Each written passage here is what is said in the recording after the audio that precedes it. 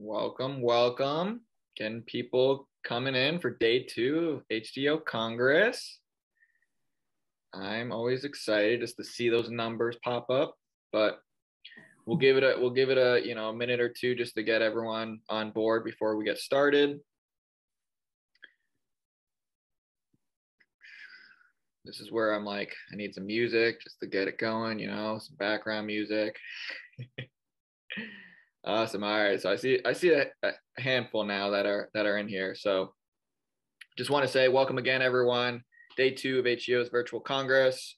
We're excited to have you here today for a full day of some amazing sessions. And we're excited to kind of start the day with this casual conversation with Roche featuring Peter McColgan from Roche. I hope I got that right, the last name. And then Dr. Lauren Byrne and myself. We are both HDYO board members. And so really the goal of this is to have this conversation to get some updates on the latest Roche study, what it entails. And, I know we're going to just kind of have, I would say, more of an informal conversation about this.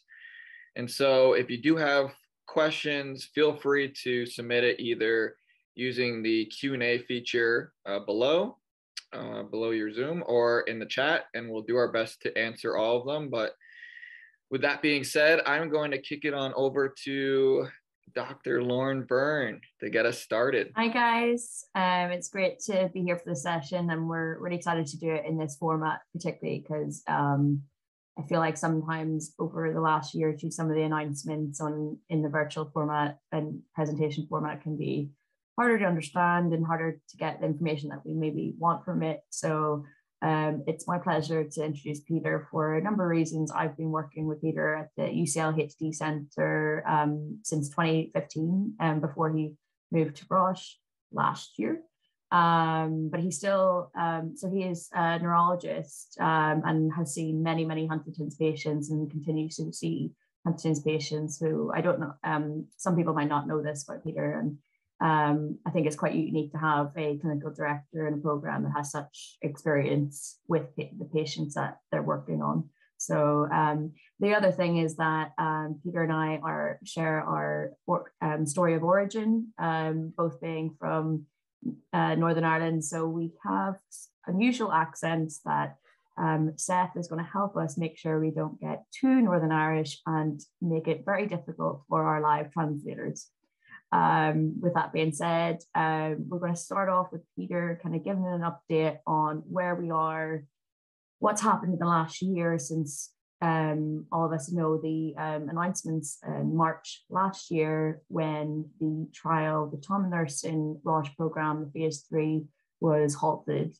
There have been a number of updates since then, and I was at the CHDI HD Therapeutics Conference last week, and Peter had another opportunity to give some newer findings and a bit more information on the next planned trial that they're going to be working on. So I think I'm going to hand it over to Peter to kind of give us a general overview.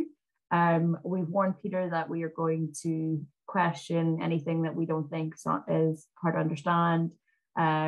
Seth, I'm from a scientific background and work with biomarkers and stuff, so some of these things come a little easier to me, but Seth's going to balance it out and make sure this is going to be as accessible for you guys as possible. So over to you, Peter. Thanks, Lauren. So I guess going back to when the recommendation was made by the IDMC back in March and when dosing was stopped, what's an IDMC? Sorry, so this is an independent safety committee. So based on an analysis by the IDMC back in March of last year, it was it was seen from the data that people receiving tominersen every 8 weeks, the outcomes on the CUHDRS, which is the Composite Unified Huntington's Disease Rating Scale, the outcomes look worse on people taking treatment every 8 weeks compared to people that weren't on treatment. And based on that observation, the recommendation from the IDMC was to stop dosing. And I mean, of course, that was devastating for the community.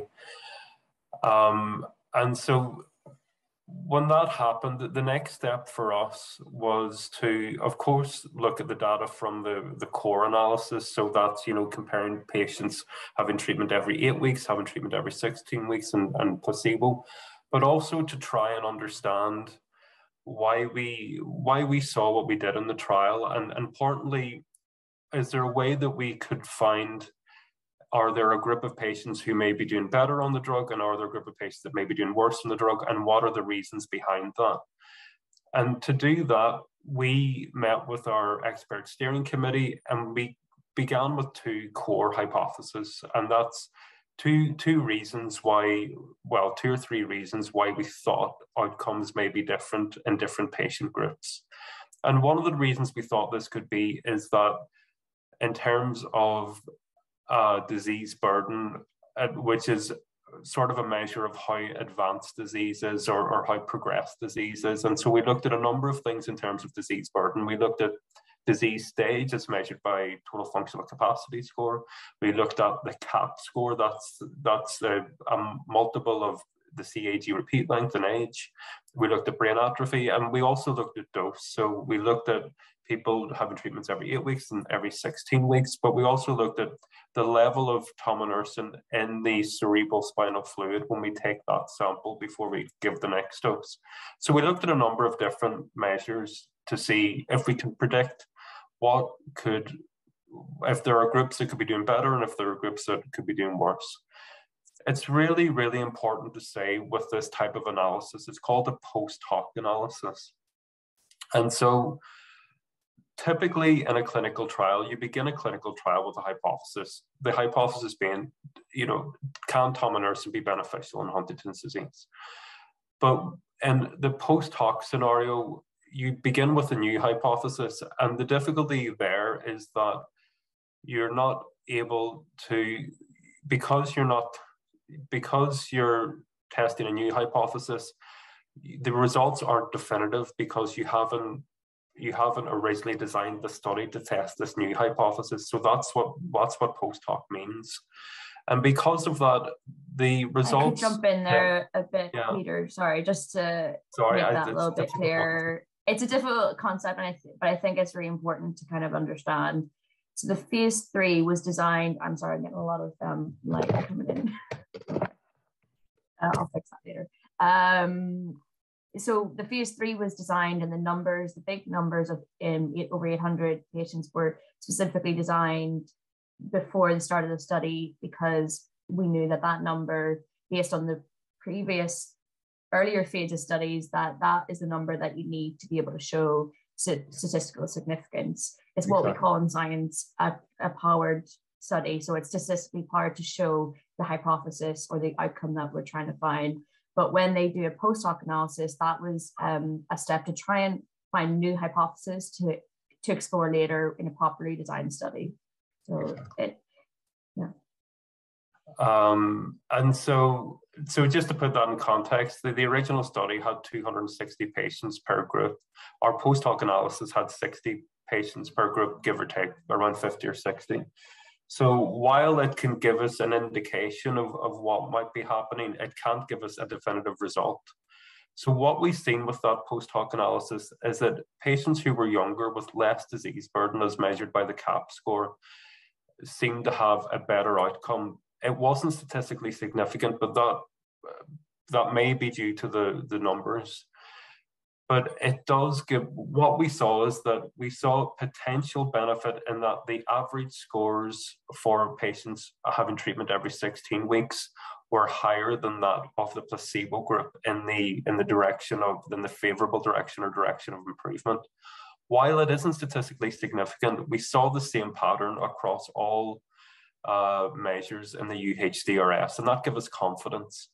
And we then got more confidence when we split the subgroup and looked at exposure, the amount of tominersen and CSF, and we found that the low exposure group consistently across most of the UHDRS measures had better outcomes compared to placebo or even the high exposure group. So all this data in its entirety gives us confidence that we can identify a group who's younger with less disease burden.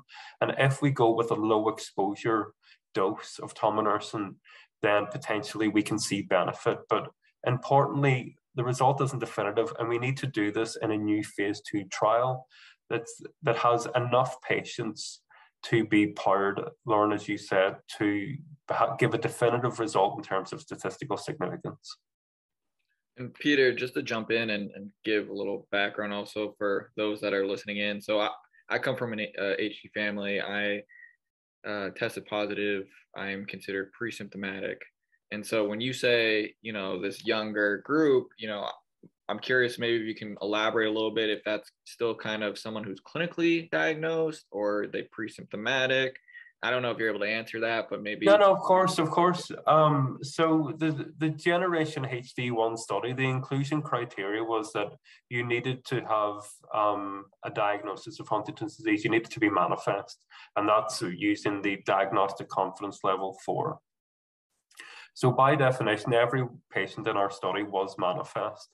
And so in our subgroup, everyone was manifest, but we were looking at, so we do what's called, so if we take all the patients in the study at the very start of the study and look at their age, and if we split that in the middle, that's called the median split. And so we were looking at the lower age, and also we did the same with CAP score, so lower age and lower CAP, but all patients had manifest HD. Awesome, thank you. And you know, that being said, I guess, like, you know, I've heard it before, just with companies, right? The goal is to try to treat as early as possible. So is that something that you think Roche is also interested in, as, you know, maybe eventually, depending on data and everything, to get into that manifest? So there's definitely a move, I think, with everyone working in Huntington's disease to try and go earlier. And as we shared at the CHDI conference, we're in the very early stages of designing the study, and so everything is very preliminary. But the age group that we're looking at is between 25 and 50, with a CAP score less than 500. We're also keen to consider the new HDYSS staging system, and this is a staging system that Professor Tabrizi and Jeff Long presented at CHDI, and it's really to try. She's actually going to be presenting later today in this Congress, great. Okay. So make sure you tune in for that, because it'll make a lot more sense. But yeah, it was. I guess the idea of the staging system is to try and have well-defined criteria, not just for manifest HD, but going earlier, so that all of us can adapt a criteria that's better well defined than some of the terminology that we use at the minute, that sometimes means different things to different people. So we're looking into adopting that, but I think the key thing for us in the new phase 2 study is to replicate the signal that we've seen. Because I think the first step for us is to be sure that what we see is real, and to do that we need this prospectively designed, you know, randomized powered study to do that. So that's our first objective. Peter, could you explain a bit more about the concept of going back to phase 2 and what that means? Because I think it'll be important to set expectations of what that phase 2 is you're aiming to go in and find, because we're not going to be necessarily going in to find if it works per se to make patients better. That will be if you move to phase 3 after the phase 2. But I think it's important for those who maybe aren't as familiar with the development process of drugs, of what that phase 2 actually means. Yeah, of course. So a phase 2 is typically smaller than a phase 3. And so we've shared at CHDI that we'll be exploring 2 different doses, and that those doses will be just slightly lower than the Q16 120 milligram dose that we had in the Generation HD1 study. Now with the phase 2, it's not going to be the same numbers as Generation HD1. It'll be smaller, and the objective will be to, I mean, of course, see trends in the clinical measures, and also to look at biomarkers like CSF mutant huntingtin, like neurofilament light, but really to replicate what we've seen in this subgroup, both in terms of the clinical trends that we've seen, but also in terms of the biomarkers like NFL and CSF mutant Huntington, and also to look at things like ventricular volume. And Peter, you mentioned the CAP score a few times, and I know that there's like some equation of like CAG times age or minus something, age, like yeah. Do you what is that? What is that, like, I guess equation? Like if I'm curious what my CAP score is, right? I think it's really important to say with the CAP score that it's a research tool. So CAP is a function of age and CAG.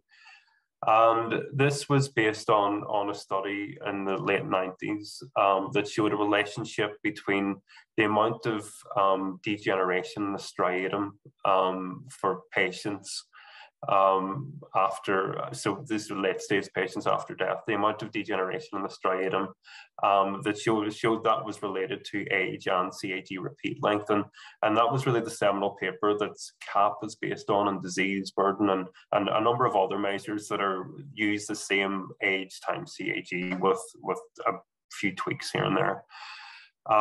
So that can explain the variance in terms of, or the variability, I should say, that can explain the variability of progression or onset of disease and things like that by about 50 or 60%. But it's really important to say that there are lots of other factors that are also involved.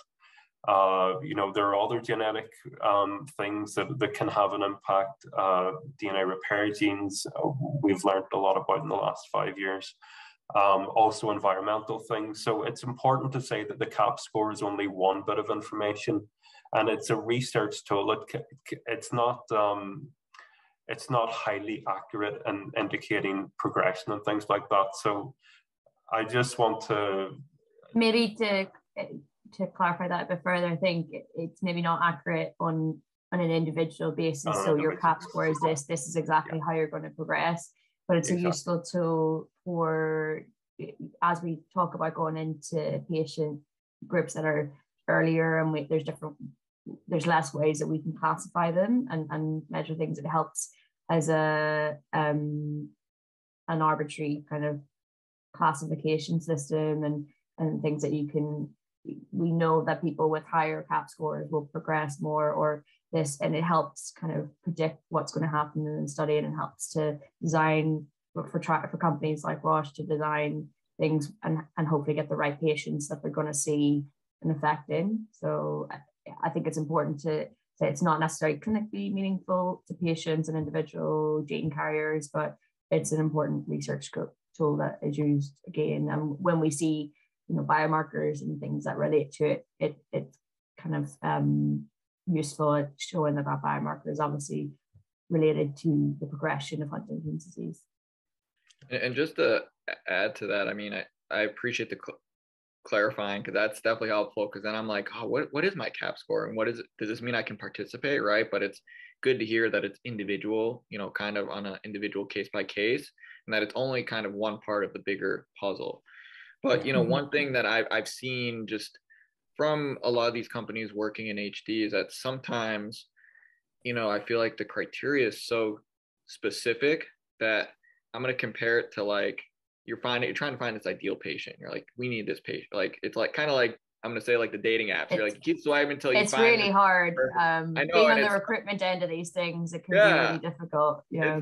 And so, like, to me, I'm like, how can the community maybe support companies like Roche when it comes to understanding what does that patient look like, or what can we do to better support even just some of these efforts? I think, I mean, for Generation HD1, we had quite a wide bracket, and I think, and this is part of the journey and part of the learning process where, we've seen from Generation HD1 that maybe the dose was too high. Maybe it may be more difficult to treat patients who are more advanced. And certainly that's the sort of signals that we saw in the post hoc analysis, where that the outcomes may have been less good in patients who were more advanced and potentially in patients who were on the higher dose. So I guess we all wish that generation HD1 had worked out differently, but I guess we have to learn what we can learn and move forward. And I think, and one of the points that I tried to make at CHDI is that none of us could do any of this without patient involvement. And particularly for Generation HD1, Charlotte Raven gave an incredible talk at the start of the conference, and it really outlined how difficult and how much of an emotional roller coaster Gen HD1 was for patients, not even Gen HD1, but all of the nursing programs, because there was that excitement, and I knew, from when I was in UCL as well, just as a clinician, the excitement of having a drug that can lower huntingtin. There was that excitement, and then to have the news back in March was devastating. But what I can say is, in terms of how does the community help us? I mean, what the community does already is absolutely phenomenal. To just by partaking in studies means that we can learn and we can get closer to treatments. Wasn't the recruitment of Generation HD like one of the fastest recruited phase 3 trials? The recruited HD trial, yeah. Which is awesome. I was just going to say, it's amazing.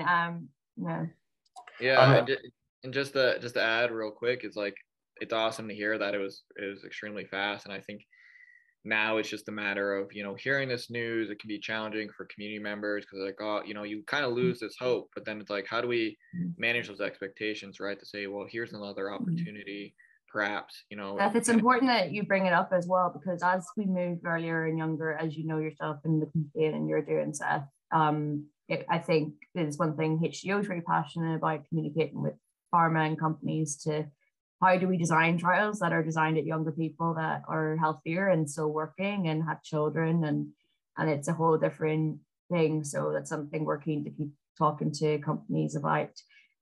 Just for reference, earlier, Charlotte Raven is a patient that did the keynote speech at the HD Therapeutics conference last week. All the talks from that conference, and I believe her keynote speech, which was really, really moving, and I recommend everybody watch it, will be online on the CHDI website, and we will share that on our social media when they become available. But she was a patient in one of the Roche trials, Gen Peak, and she was under our colleague Ed Wild, Professor Ed Wild, and he helped her with putting down her memoirs of her experience of finding out about HD in her family, becoming symptomatic, and finding her voice again as a patient, and it was extremely moving. Another thing I wanted to silo in is about the criteria and actually the positive things that, it is frustrating to patients of the limitations and the criteria, and I've talked with many patients that are desperate to get into these trials.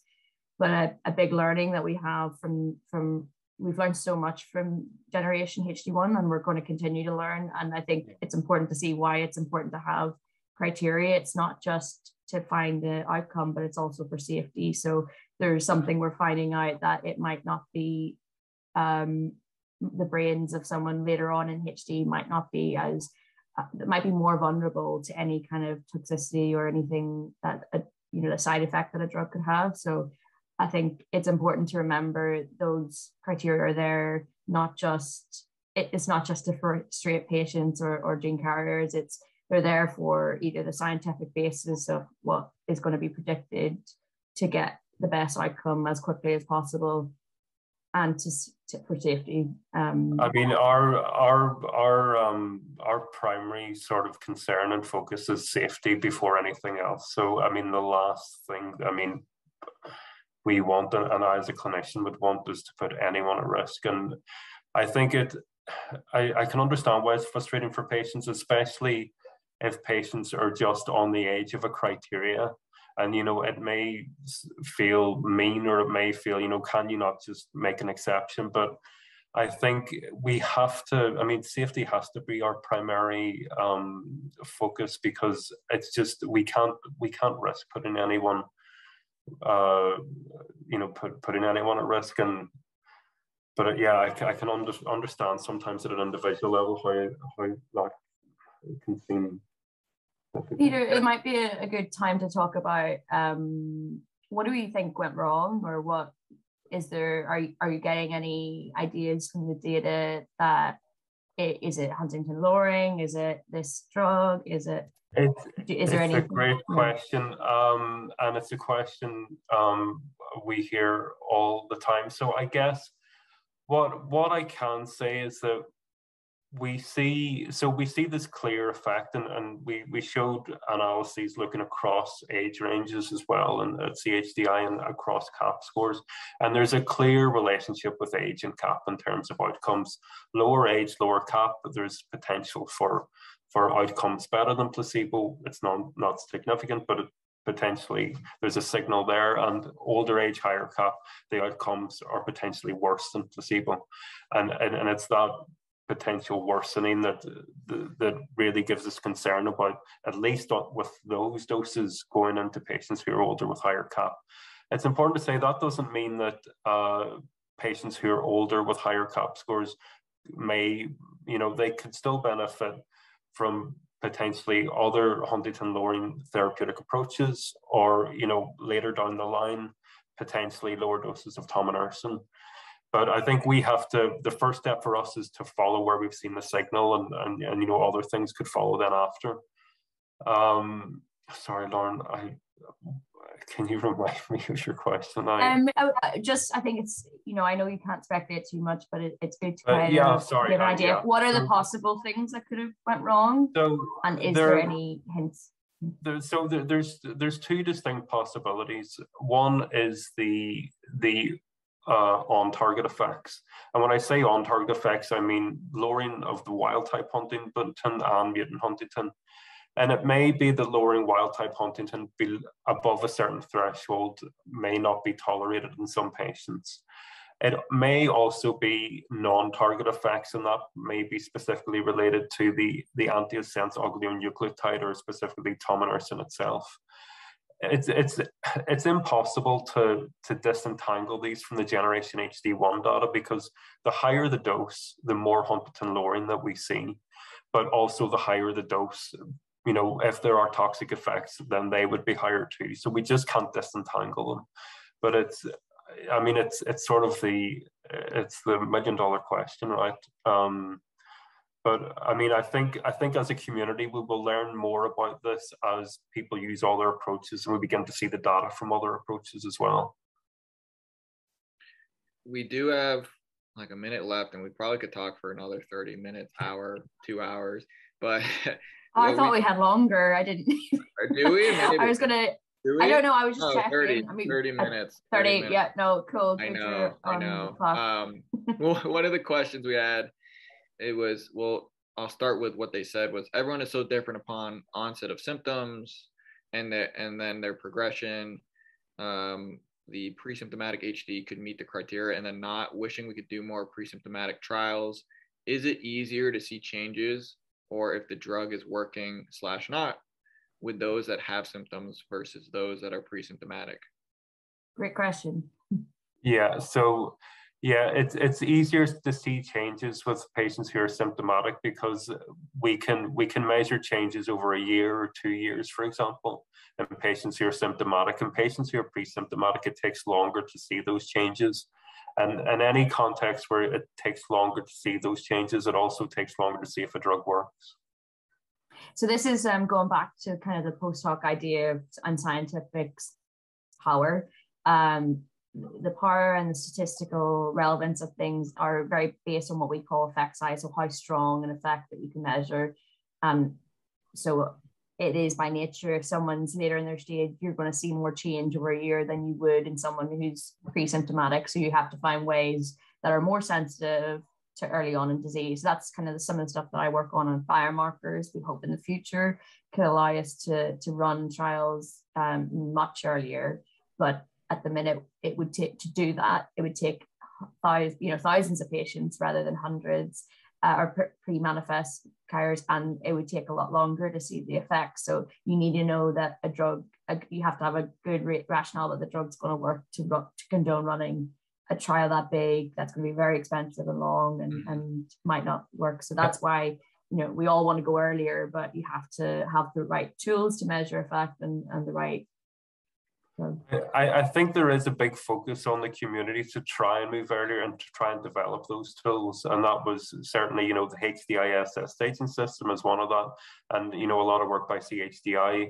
And I mean, everyone else in the community is really to try and figure out what is the best way to do trials in patients that are pre-symptomatic. But there's certainly a move and a focus on that. Yeah. I just wanted to confirm before we finish up, Peter. So I know you guys are moving towards the integrated staging system. I believe you mentioned in CHDI that the patients would be the new stage 2 and 3, which if you go to Sarah's talk, you'll figure out what that is. But is it my understanding that you will move away from having an official diagnosis then? Because I think my understanding is that stage 2, they wouldn't necessarily get the old school diagnosis of what as we know it. So with our subgroup, we have a mixture of patients here, late stage 2 or early stage 3. And as I said, this is all provisional because we're in the early stages of designing the new trial. But where we are at the minute is we would want to look at that same subgroup with the initial objective to replicate the signal that we've seen. So that would be late stage 2, early stage 3 in terms of the new system. The new HDYO staging system. Awesome. Great. Awesome. Well, thank you I think again. We have to finish up. I know. I mean, I'd be happy to talk for longer as well. I know. Yeah. And I know that we'll be discussing the staging system later with Dr. Sarah Tabrizi, and then Dr. Lauren Byrne will be on a panel with a few others to kind of give some other research updates. So if you do have questions, I highly recommend checking those out. You can always also go to, the Roche booth along with other booths just to learn more throughout the day. But just wanted to, thank the two of you again for hopping on and just having this conversation.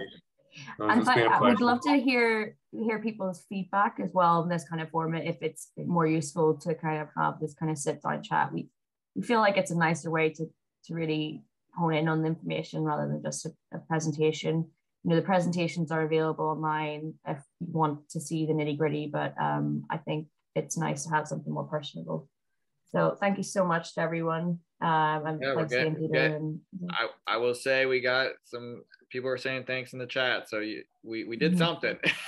We did something. We did something. But in the meantime, I will say the next presentation on track 1 is from Novartis about their trial. And then track 2, we'll hear from Laura Duncan about how to prepare to go through genetic testing.